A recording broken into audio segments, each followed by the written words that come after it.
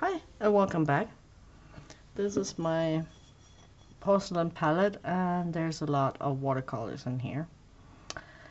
I have, for your sake and my own, swatched out every single watercolor pan or tube that I own. I'd say and tubes.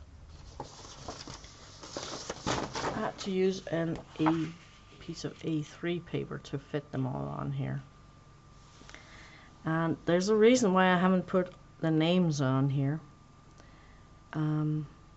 Because as you see, they all look pretty much good.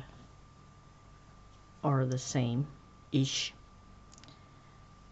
At least of the first kind. I'm sorry, there's a little bit of smudging over here. I dropped a pan on a pan set on there while paint was still wet, so it's smeared, and over here I got a little bit of the blue bled into the yellow ochre next to it, but by and large it went quite well. There are some stars here, and all the ones that has a star, there has been a white that I didn't swatch. It doesn't make sense to swatch white paint on white paper, so I skipped those. And here there are two stars, and that's because there was a black and a white that I didn't swatch. I got them, but I didn't want to unpack the black just for swatching this and then never to use it again. It stayed wrapped up as it is. The basis of this video was that I wanted to take 3 student grade paints and compare them. And I swatched them out kind of like this, except way fewer, of course.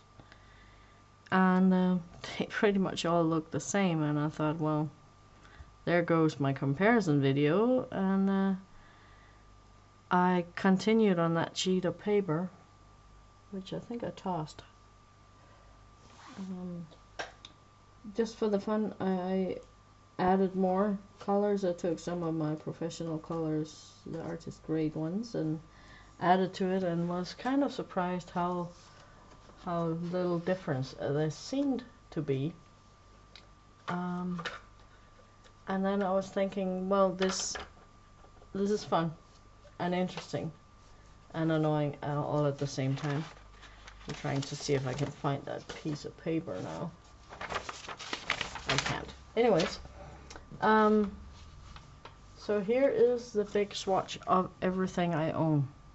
Turned out I have 19 different kinds of watercolor, and I know what these are. I numbered them, but let's see if you can spot which ones are the student grade, which ones are the artist grades, which ones are the low budget ones, and which ones are kind of in the middle. Can you spot, for instance, the Core or the Daniel Smith colors somewhere here?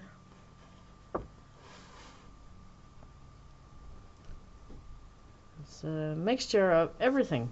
They're all here, the good, the bad, the terrible, and everything in between. So, yeah. I'll reveal one for you, because that's no secret. I only own one pan of Old Holland, and that's number 4. That's because it is it's a special pigment in there. It's a vine black, and it only Old Holland makes that pure. And I was curious about some blacks, so I bought that one.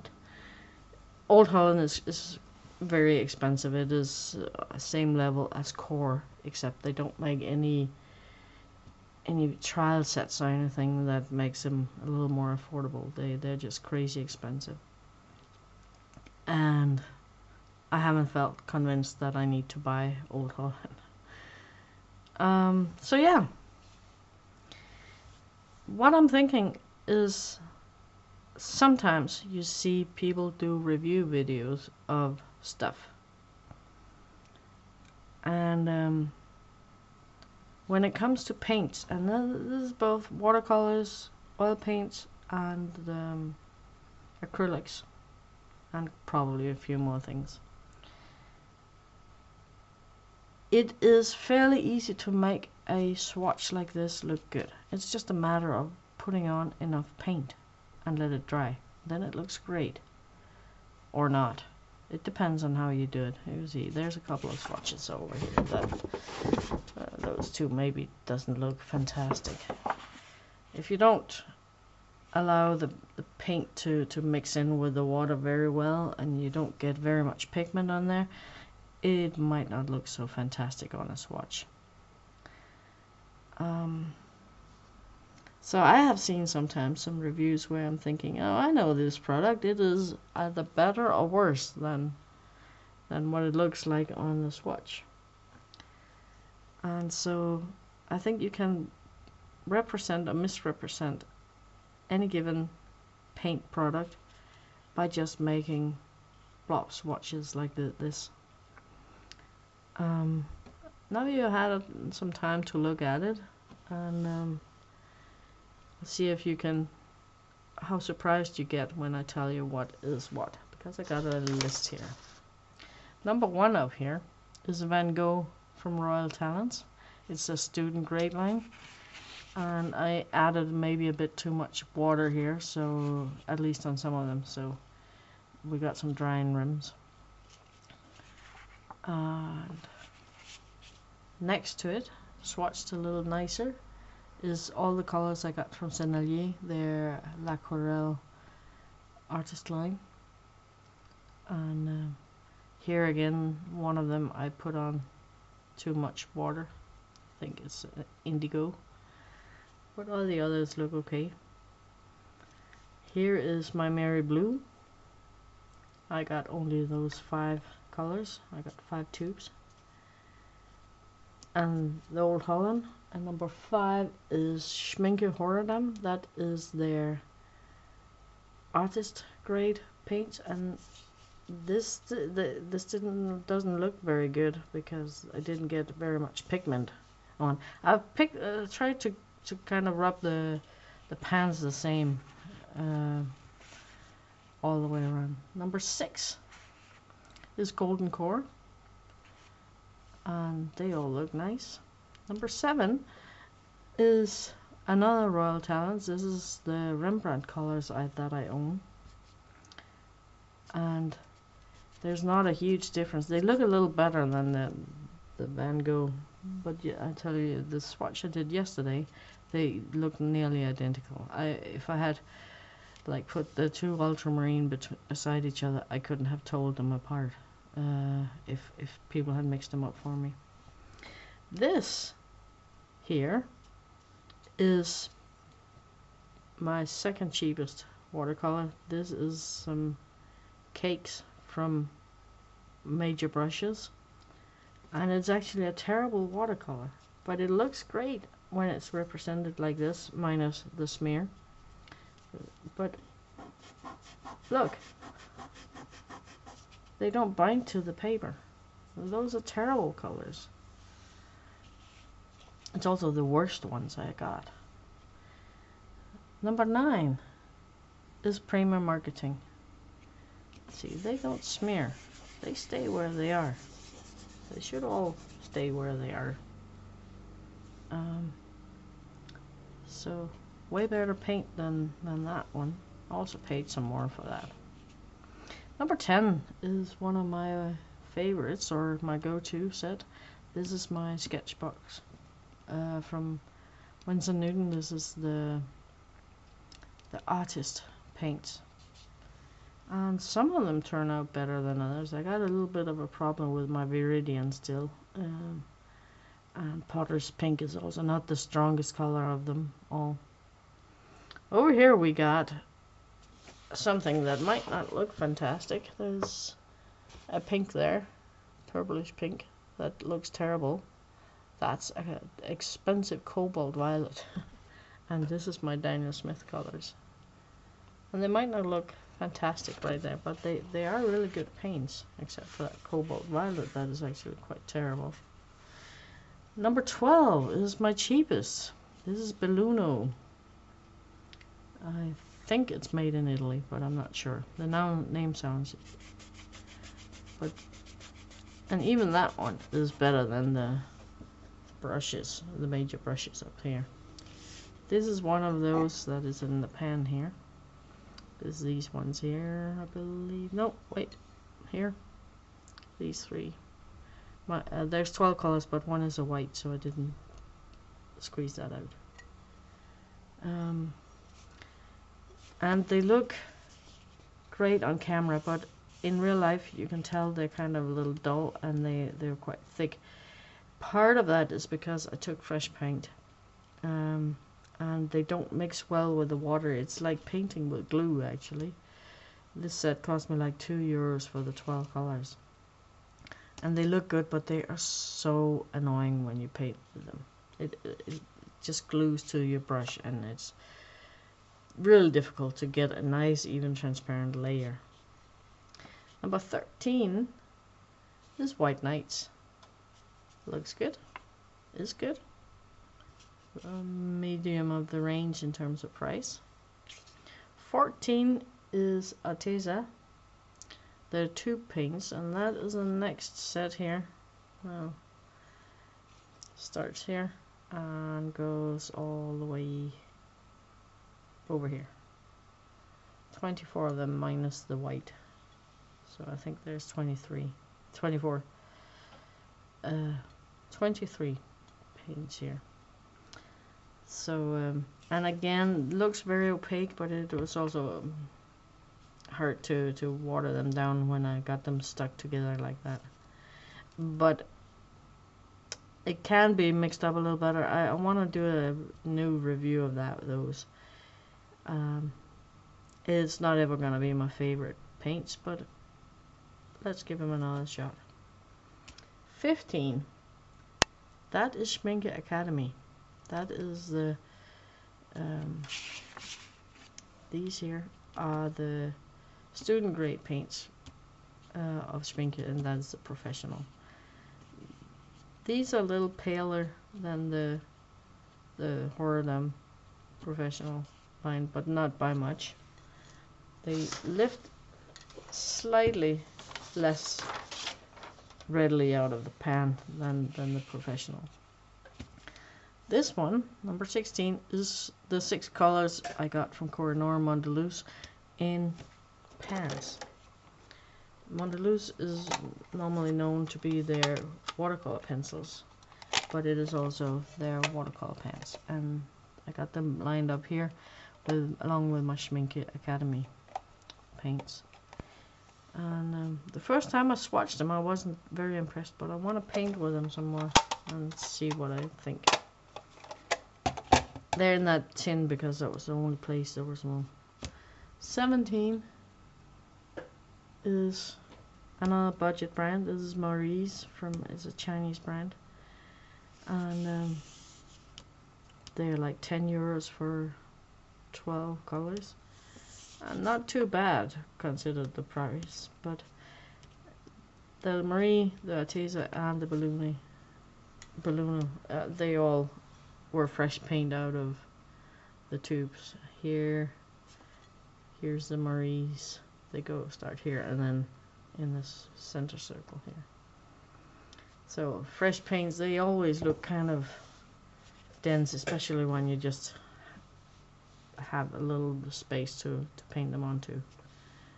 Number 18 is one of the 2 kinds where I own all the colors. This is Winsor Newton Cotman, and it doesn't look like there's much difference between the Cotman and the Sketchbox, the artist grade ones, but there is when you paint with them, because you need to scrub up a lot more paint to get the same coverage and intensity with these than you do with the professionals.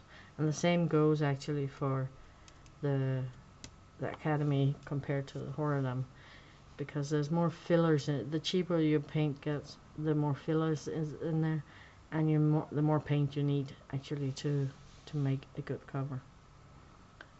And the last one, number 19, is from Mozart, and it's the Komorebi Japanese paints. And they are okay, but not highly pigmented. I had to scrub quite a lot to get this amount of paint out of the pans. They're a little special because they got these 6 neon colors, and they got what, 7, 1, 2, 3, 4, 5, 6, yeah, 7 metallic colors. I'll show you. So that's my kind of my statement with this, is that a swatch chart in itself, especially if it's small blobs like this, doesn't really tell you much about the paint. That one only looks terrible because I smudged it. If I had left it alone, it would have looked good. I could probably even make a painting that on camera would look okay. And that is probably the one I have the biggest problem with.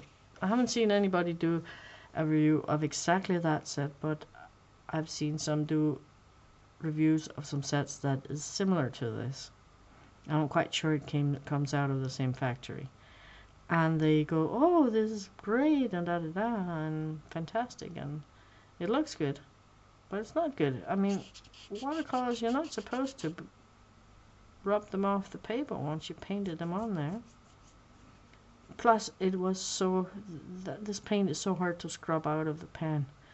I had to pre-soak it, and still, after 5 minutes, I still had to scrub real hard to get any pigment out of there. And it's not that I want to bum anybody out for their reviews and stuff, but this is why I prefer reviews where people are doing more than just swatching them out. Most of the people that I watch doing reviews and swatches, they do test their colors more thoroughly, like how far does it go and how do they mix and all that. And that's really necessary, because even though they look the same on a swatch sheet like this, there's a huge difference from this to how they feel when you work with them. There's some that are an utter delight, like the Sennelier, for instance. I just touch my wet brush to the pan, and I got pigment. I don't have to sit there and scrub at it. I just touch it and paint. Whereas that is extreme. But the Cottonman, for instance, is one where I have to soak the pan quite well before it starts to come off, and I don't get very much pigment in each touch. It takes a little more work and a few more layers to work with Cottonman. So looks can deceive. And I think that's kind of my point, is if you're gonna pick a kind of color from a review, make sure that it is not just a dollop of paint on a piece of paper. Make sure that people are trying them out and hear what they say, and notice how much they, for instance, scrub at a pan to get paint out. Because it's not enjoyable sitting there. You want to paint, and half the time you're just trying to get paint. Just touch. I'm sorry. So yeah, that's pretty much what I want to say this time. It was a fun thing, and it's an interesting piece of paper, this, with all my colors. And I can just say I don't need another cadmium yellow or a lemon yellow or another ultramarine or Prussian blue. I think they're in pretty much all of them. Yeah. And May, this is why I don't need any more watercolors, and why I'm not jealous of anybody having more watercolors than me. I actually have 2 or 3 more sets, but they are old and out of production, so it made no sense adding them to this swatch sheet. So thank you all for watching. Please like and subscribe, and I'll be back with something more weird stuff. Take care. Bye bye.